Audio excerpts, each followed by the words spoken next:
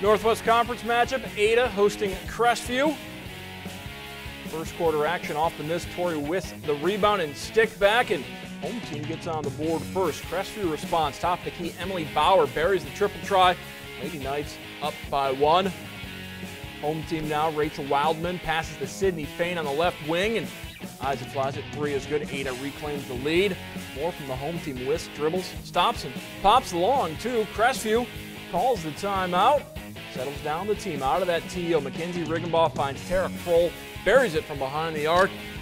More from the Knights. Pass inside to Lindsay Motika, spins and fires, gets the friendly roll.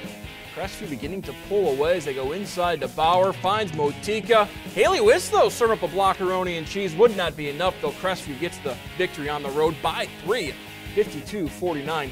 Good win for the Knights.